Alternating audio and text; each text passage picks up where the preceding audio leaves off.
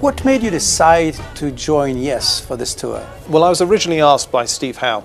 He phoned me up and he said, it's just that your dad doesn't want to do the Yes tour, and you know, we sort of feel that we'd like to see if you wanted to do it. And so I thought about it, you know, for probably 5 to 10 seconds and said yes. The hardest thing when learning all this was the pure amount of material to learn in such a short period of time. And also the thing that was very interesting for me was a lot of people sort of say about learning Dad's material, but there's a lot of other keyboard players in Yeses whose material I perform as well. And it's really interesting for me because you're learning different musicians' style of playing, which is great, whereas Dad has very much a sort of... He plays in a very flowing sort of movement, whereas Tony Kaye does more of your sort of...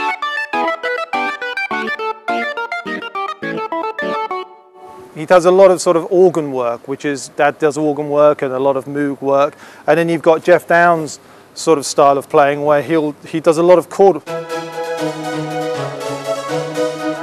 He's very rhythmic and very dynamic with his chord structures, the way he writes songs. Particularly, you can hear that when he goes into playing with Asia, and it's a very defined style. Plus there's little sections where I'm getting to put my own little bits of style in as well. So it's fascinating to learn the material.